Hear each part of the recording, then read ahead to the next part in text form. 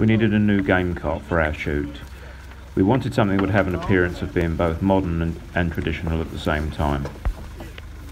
It had to not only meet the existing requirements for game handling for food, but ideally we wanted something that would exceed them and offer a real improvement to the product. You can see the lowest 3 of 5 rails there. Each one will take around 20 brace of birds. We empty the trailer at lunchtime, but at a push we can get 200 birds on there. Easily copes with what we do on the shoot. We've rejected the traditional green cover and opted for a silver one in the hope of reflecting the heat of the sun. This is the donor trailer that would become our game cart. As you can see, the floor was completely rotten, had to be completely stripped out. All the old nuts and bolts that were holding the old floor down had to be ground off. There it is, cleaned up, ready to go off to the fabricators who built this frame to our specifications. They stripped off the old sides from the trailer and fitted it onto the existing chassis, welded it on. A couple of plates were needed.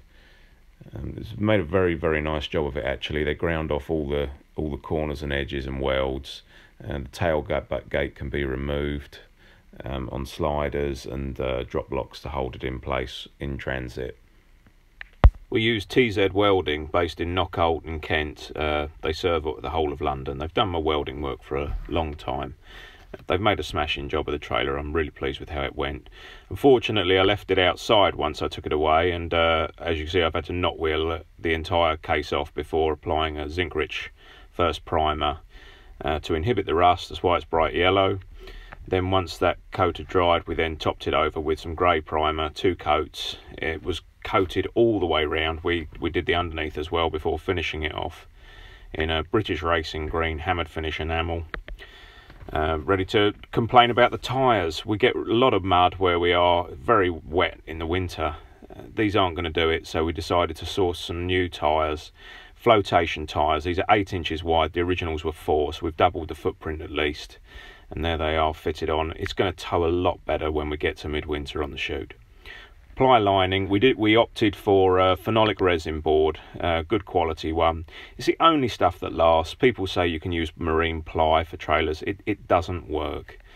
It's more expensive, but this stuff will in the long run work out cheapest. Then applied pipe lagging to all the rails, ready to take the silver cover. As I mentioned earlier, it's a heat reflective cover.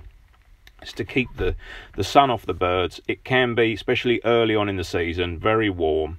And it just keeps that off.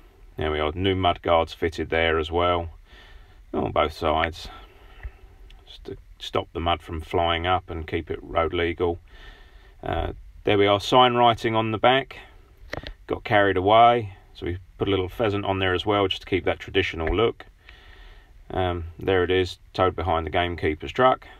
Thanks for watching.